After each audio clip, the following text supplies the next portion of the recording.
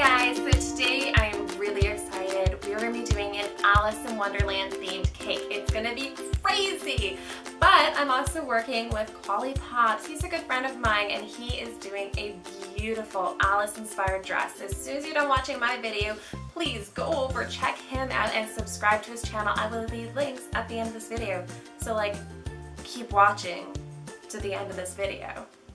So this crazy cake needs a crazy cake board. So I start off by covering my cake board in fondant, and then I painted it blue using different shades of blue and kind of wiping it on and off with some paper towel to make it look almost marbly and mysterious looking. I used some black food coloring and I painted on the Roman numeral clock. I painted on the little numbers and all the little lines. To create Absalom, I thought I would do a little three-dimensional butterfly. So I rolled out my royal blue fondant. I used a butterfly impression on it. I just made sure all of those lines were nice and stuck to it. Then I cut out his nice little wings and I made his body and rested that on a piece of cardboard that was kind of folded. Used a black edible marker and then really just colored in all of those little tiny lines so he can dry, so that way when he's dry he stands up like a little butterfly.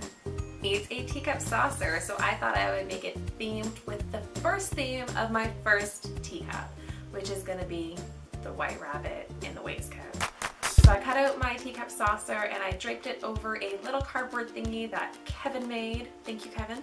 No problem. And I let that dry overnight, well actually for a couple days, so it dries and it holds its shape as well as with the butterfly. Before I started decorating any of my teacups, I wanted to make sure that these cakes were going to stack up okay and not all just fall over. So I started stacking them up on my cake board, making sure I shaved a little bit off some of the bottom so he's kind of angling this way, and then the next one's angling this way, and the next one's angling this way, going all the way up. And then once I had that all stacked up, I took it all apart so that way I could decorate the teacups. So no one wants to sit there and look at a cake that's just like, oh, that's a cool looking cake. So I crumb coat it using my buttercream icing. Recipes here if you guys want to click there and check out recipe. And then I made sure that it was nice and smooth, covered it in white fondant, and then used my toothpick to texture it so it looks all fluffy like a rabbit. Now this rabbit needs some clothes, so I'm making his little waistcoat out of royal blue fondant, wrapping that around the sides, and then finishing off that top rim of my teacup using just like a rolled out log of blue fondant. Using gold colored fondant, I rolled that out, and using my circle cutters, I cut out different size circles, layered those all up, cutting one out of white fondant. I dusted all of the gold using a gold luster dust, used my black edible marker, drawing on all the little lines of my little cute watch. Glued it all together with some water. I put all my saucer onto my cake board and then put my teacup onto that. Now we can finish decorating it. Then using my wheel tool, I just delicately kind of press that into my teacup, creating the little buttonholes using gray fondant to create these cute little buttons going down his little waistcoat. And then for the chain, you are going to just roll out a little thin kind of log of the gold fondant, fold that in half, and then twist and twist and twist until you create this little chain shape. And then dust that gold and wrap that going all the way around your teacup with another little ring. Then for the teacup handle, you're going to need a larger little log of royal blue fondant. I've added Tylo's powder into it because we want this to not droop and actually to stay in place, and then just use toothpicks to stick those into the cake so that way it stays on and doesn't fall off.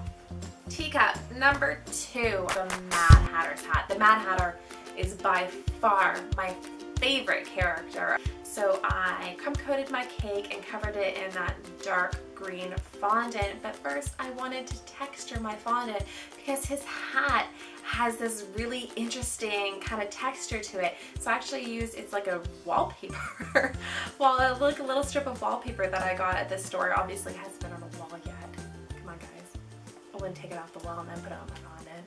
And then I textured my fondant and covered the hat. Then I added on the rim of my teacup and used a bunch of different color dust to really add in all of those awesome details of the Mad Hatter's hat using brown, black, dark green, light green, mixing them all together, doing little accents and drawing on lots of different kind of curvy lines to really bring out all the details that is the Mad Hatter's hat.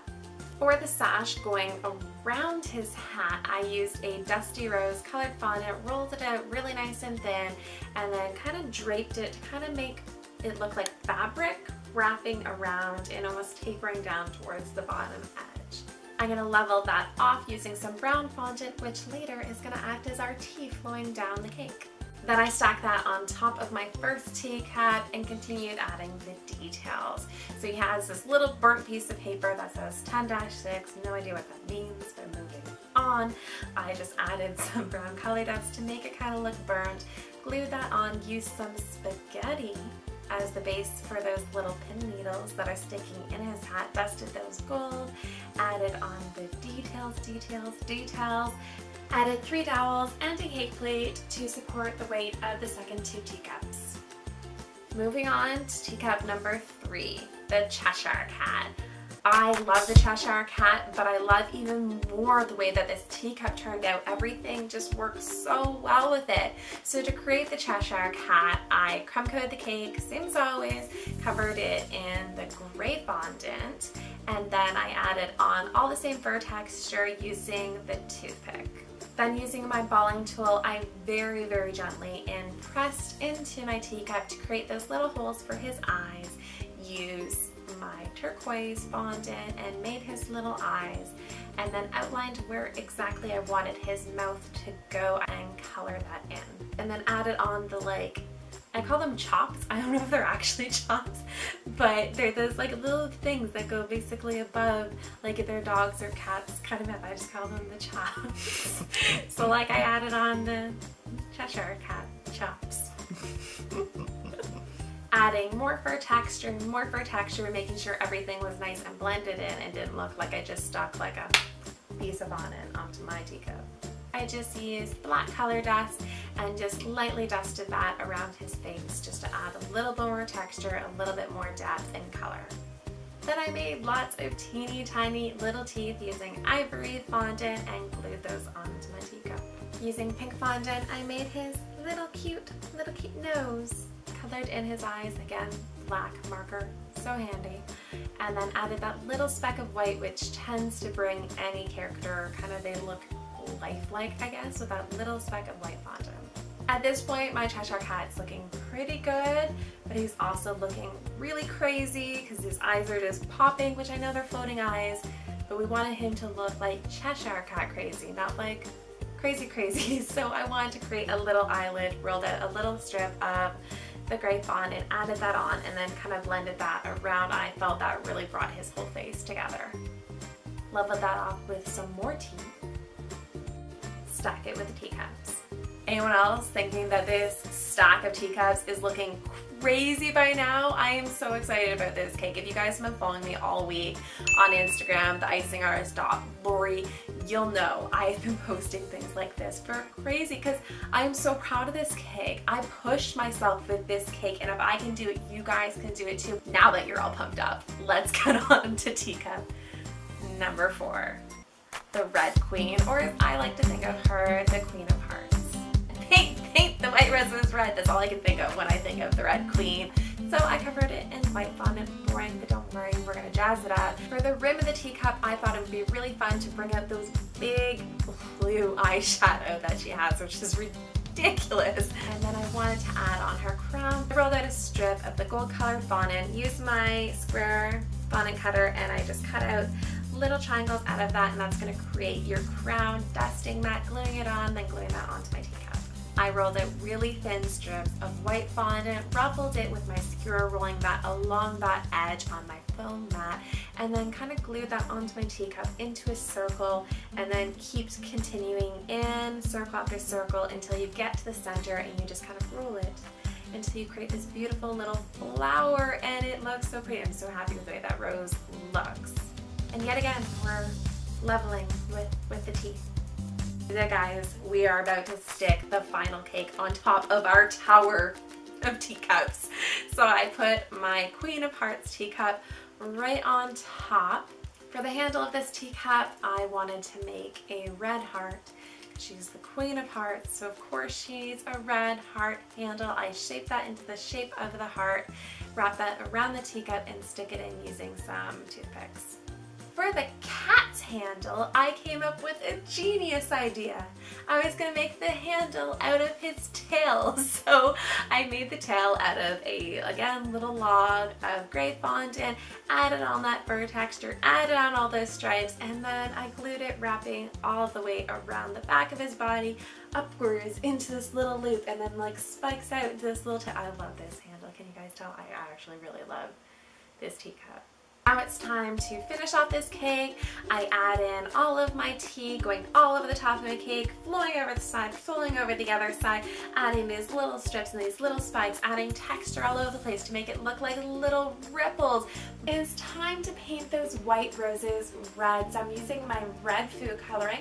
I'm just going to paint half of this rose red to really make it look like that wet paint look.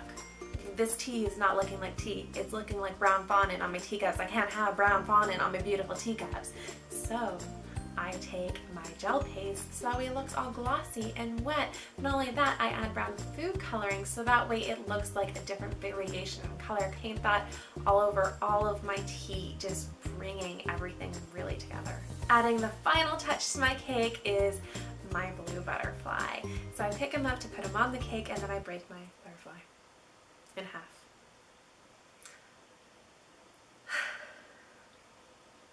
But it's okay, because we're in a good mood, because this is a crazy cake and we're so happy with it.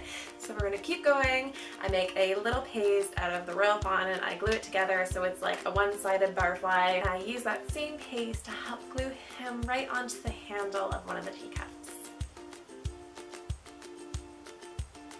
I've never made anything like this before. This isn't just like teacups, this is like a tower of Topsy Turvy teacups. I love Alice in Wonderland, and I'm so happy that I was able to kind of bring together all of the themes that I really wanted to. I had so much fun making it. If you guys really enjoyed this cake and want to see more insane cakes like this, share the video and give it a thumbs up, because the more popular this cake is, the more cakes I'm going to do like this for you guys. And I really push the limits with this cake. I want to see you guys push the limits too. Really try to see what your limits are and how you can push them. I'm challenging you to go home and try something that you've never tried before. Push yourself to have no cake limits. And I want to see you guys using that hashtag, no cake limits, because really you can accomplish anything. And I have no training, but yet I can do that. So like, what can you guys do?